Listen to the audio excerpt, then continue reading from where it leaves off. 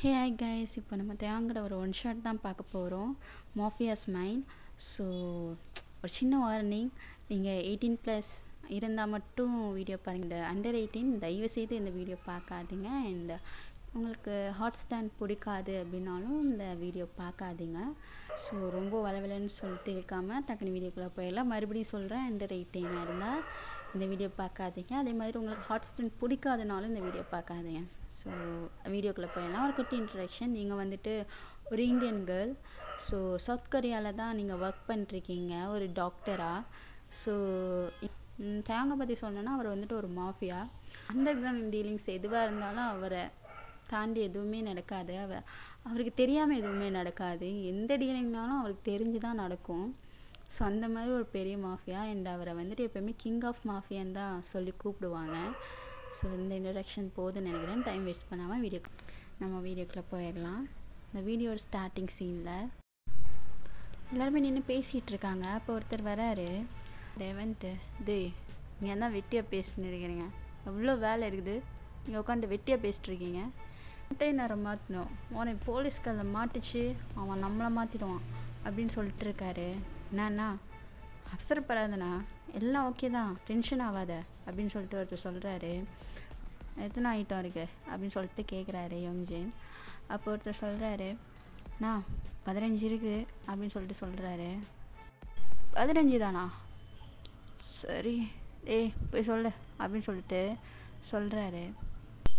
நீ ஒரு வாட்டி வந்து பார்த்தேன்னா எல்லாம் ஓகே ஆகிடும், வந்து பாரு அப்படின்னு சொல்லிட்டு சொல்கிறாரு. யங்ஜினும் சரி வந்து தொலை அப்படின்னு சொல்லிட்டு வராரு. பொண்ணுங்களெல்லாம் கடத்தி கண்டெய்னரில் வச்சுருக்குறாங்க. அப்படியே யங்ஜின் வராரு. அங்கே இருக்கிறவங்க நிறைய பேர் வந்து பயத்தில் தான் இருக்காங்க. இருந்தாலும் அவங்க தெரிஞ்சிருச்சு நம்மளை யாராலையும் காப்பாற்ற முடியாது அப்படின்ட்டு. ஸோ கொஞ்சம் நார்மலாக இருக்காங்க.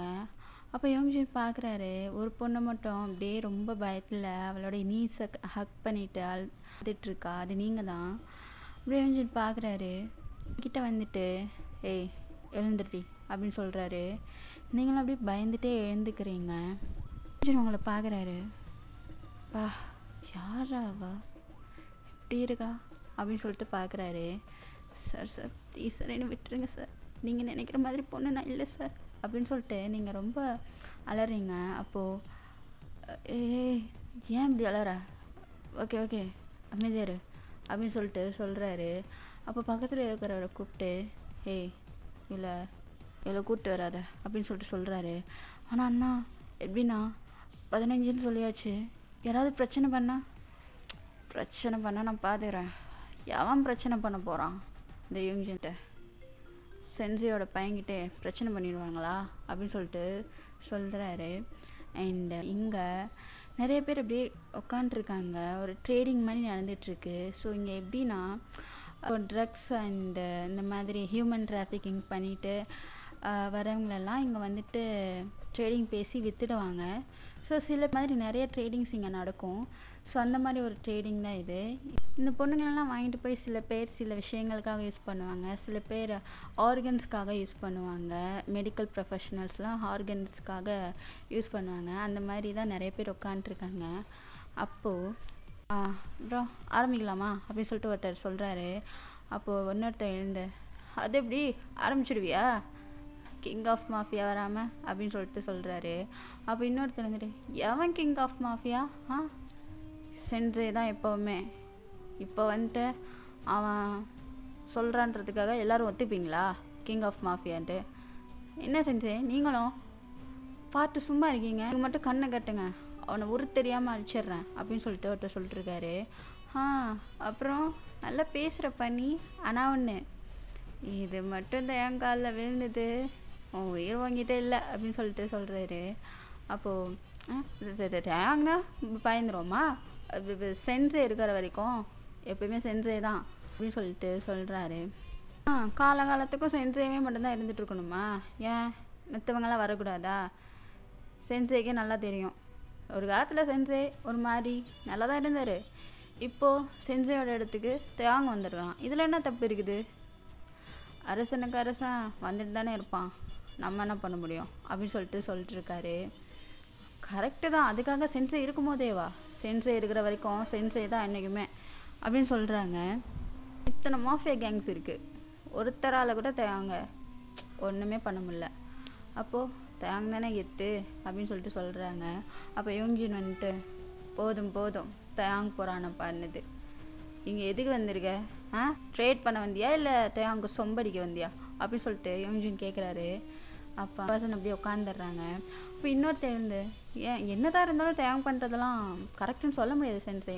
பாருங்கள், இப்போ எவ்வளோ நேரம் வந்து உட்காந்துருக்கோம், அவன் இஷ்டத்துக்கு வந்துட்டுருக்குறான், என்னால் இதெல்லாம் பொறுத்துக்கவே முடியல. எப்போ பார்த்தாலும் தேவாங்க அவனுக்கு தான் எப்போவுமே ஃபர்ஸ்ட் ப்ரையாரிட்டியா? அப்போ நாங்களாம் எதுக்கு? ஒரு முடிவு கட்டியாகணும் சென்ஸே அப்படின்னு சொல்லிட்டு பேசிகிட்டு இருக்கும்போதே ஒரு கார்ஸ் கிட்ட அடிச்சு வந்து நிற்கிது. அப்படியே பேசிகிட்டு இருந்தாங்க எல்லாருமே, அப்படியே சைலண்ட் ஆயிடுறாங்க அந்த காரை பார்த்துட்டு.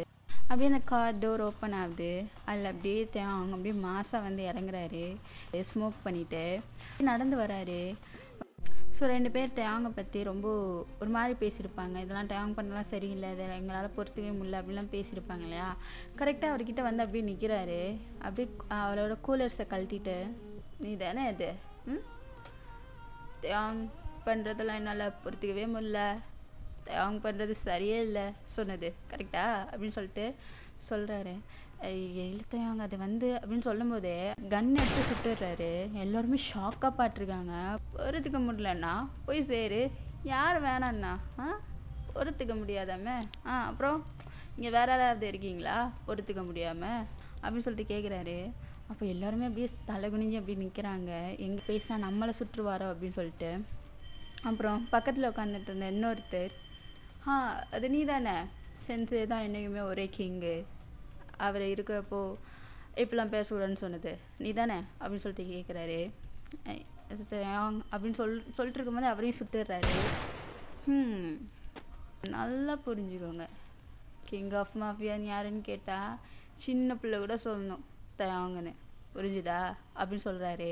அங்கே இருக்க எல்லாருமே அப்படியே ஒரு மாதிரி அப்படியே ஆகிடுறாங்க. அப்படியே ஸ்மோக் பண்ணிட்டே வந்து அப்படியே உட்கார்றாரு மாசா.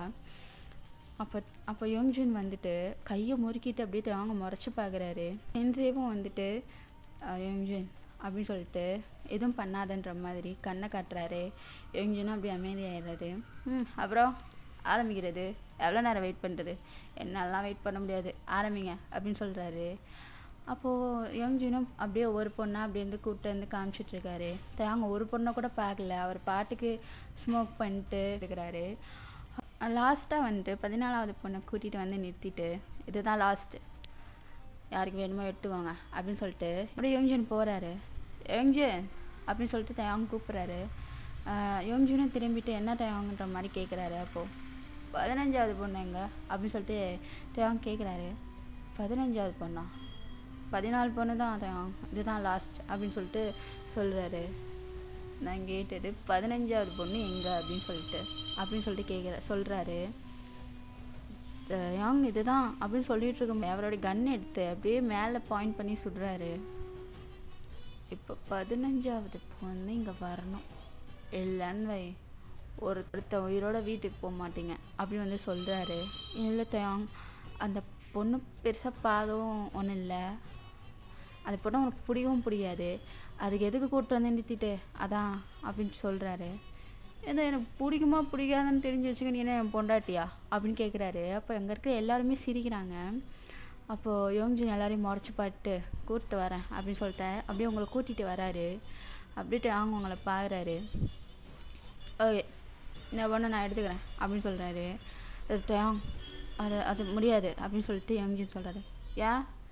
ஏன் முடியாது அப்படின்னு சொல்லிட்டு தேவாங் கேட்குறாரு. இல்லை தேவாங், அது வந்து உனக்கு வேணுமா அப்படின்னு சொல்லிட்டு தேவாங் கேட்குறாரு. அது ஆமாம் அப்படின்னு சொல்லிட்டு யோங்ஜினும் சொல்கிறாரு. இன்றைக்கி ஒரு நாள் நைட் நான் வச்சுட்டு கொடுக்குறேன் அப்படின்னு சொல்லி தேவாங், அதெல்லாம் இல்லை, எனக்கு இவ வேணும், நான் இவளை கல்யாணம் பண்ணிக்கலான் இருக்கேன் அப்படின்னு சொல்லிட்டு யோங்ஜின் சொல்கிறாரு. என்னது கல்யாணம் பண்ண போறியா? கல்யாணம் பண்ணுற மூஞ்ச பாறேன். அப்புறம் கல்யாணம் பண்ணி குழந்தை பெற்று சரி கல்யாணம் பண்ணிக்கோ, நான் எதுவும் சொல்லலை, கல்யாணத்துக்கு சொல்லி அனுப்பு, வந்து சிறப்பாக செய்கிறேன், பட் இன்றைக்கி ஒரு நைட் நான் வச்சுட்டு கொடுக்குறேன் கொடு அப்படின்னு சொல்லிட்டு சொல்கிறாரு. தேவாங் நான் கல்யாணம் பண்ணிக்க போகிறேன்னு சொல்கிறேன், நீ என்ன சொல்லிட்டுருக்க அப்படின்னு சொல்லிட்டு யோங்ஜின் கேட்குறாரு. சரிடா பண்ணிக்கோ, இன்னைக்கு ஒரு நாள் நான் வச்சுட்டு கொடுக்குறேன். இப்போ என்ன, நான் யூஸ் பண்ணது எதுவுமே நீ யூஸ் பண்ணது இல்லையா? சொல்கிற சொல்லு அப்படின்னு சொல்லிட்டு தேவாங்க கேட்குறாரு.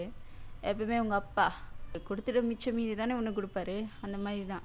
இன்னைக்கு நான் ஒரு நாள் வச்சுட்டு கொடுக்குறேன், நாளையிலேருந்து நீ இதை கல்யாணம் பண்ணி நீ வச்சுக்கோ அப்படின்னு சொல்கிறாரு. இல்லை தேவாங்க அது ஏய் என்ன மனசில் பெரிய மயிறு நினைப்பா?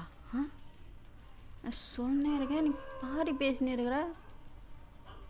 சென்சேக்காக தான் உன்னை சும்மா விடுறேன் என்ன?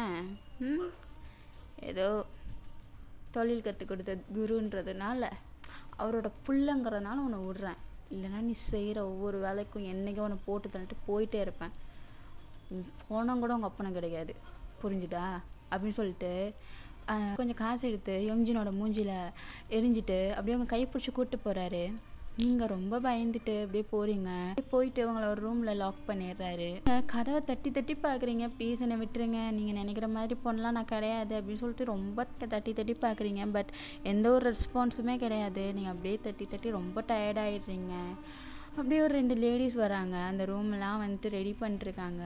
நீங்கள் அப்படியே அந்த லேடிஸையும் பார்க்குறீங்க. உங்களுக்கு தெரிஞ்சிடுச்சு நம்மளை யாரும் காப்பாற்ற மாட்டாங்க, கேட்டாலும் ஒரு பிரயோஜனமும் இல்லை அப்படின்னு சொல்லிட்டு. அந்த லேடிஸ்லாம் உங்களை பார்த்து ஐயோ பாவம் என்ன பண்ண போகிறாளோ, பாவம் இல்லை, பார்க்குறதுக்கே ஏதோ வேறு நாட்டு பொண்ணு மாதிரி தெரியுறா, வாங்கிட்ட மாட்டிட்டு என்ன பாடுபட போகிறாளோ அப்படின்னு சொல்லிட்டு அப்படியே ரெடி பண்ணிட்டு அப்படியே போயிடுறாங்க. அப்படியே கொஞ்சம் நேரம் ஆகுது. தேவாங்க கையில் ட்ரிங்க்ஸ் பாட்டிலோடு அப்படியே உள்ளே வராரு. அப்படியே நீங்கள் தேவாங்க பார்க்குறீங்க. அப்படியே அந்த ட்ரிங்க்ஸை ஒரு டேபிளில் வச்சுட்டு அப்படியே உங்களை திரும்பி பார்க்குறாரு. அப்போ நீங்கள் அவங்கள பாட்டு அப்படியே கிட்ட வராரு. நீங்கள் அப்படியே கீழே உட்காந்துருக்கீங்க. அப்புறம் ஓய் பேபி அப்படின்னு சொல்லிட்டு வராரு.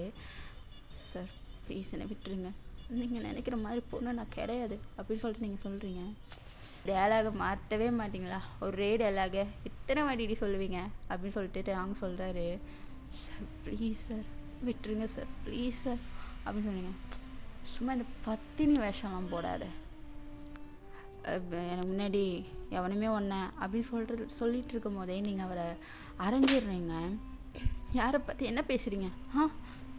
நான் ஒன்றும் அந்த மாதிரி கல்ச்சரில் பிறந்த பொண்ணு கிடையாது, எங்கள் கல்ச்சரே வேறு, உங்களை மாதிரிலாம் எங்கள் கல்ச்சர் கிடையாது அப்படின்னு சொல்லிட்டு சொல்லிருக்கீங்க. அப்போ அவங்கள முறைச்சி பாட்டுருக்காரு கன்னத்தில் கை வச்சுட்டு.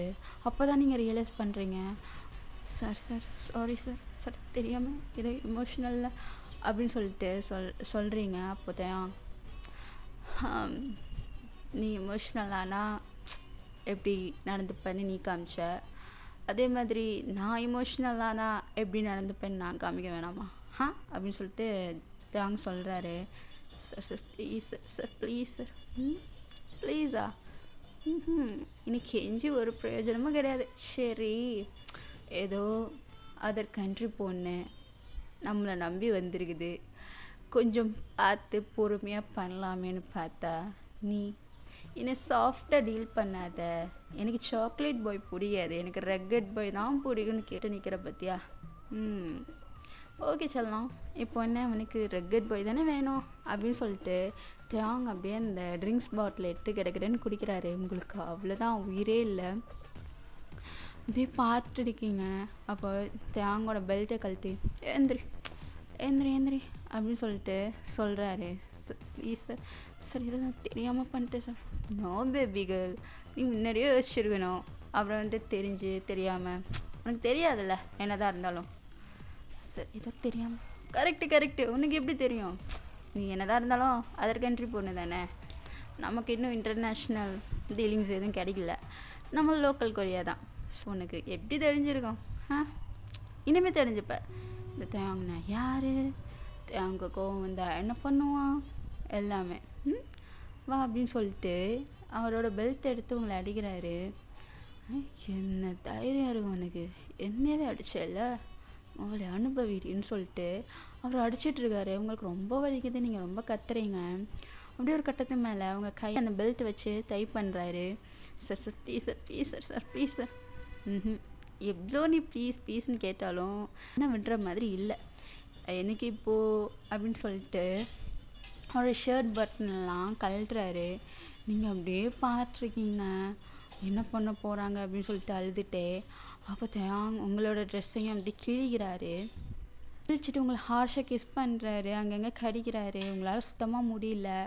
நீங்கள் வந்துட்டு அவங்ககிட்ட கெஞ்சுறீங்க, சார் ப்ளீஸ் சார் பேசாமல் எனக்கு கொன்னுடுங்க சார்ன்ற மாதிரிலாம் கேட்குறீங்க. அவங்க எதுவுமே காதில் வாங்காமல் அவர் பாட்டு பண்ணிருக்காரு.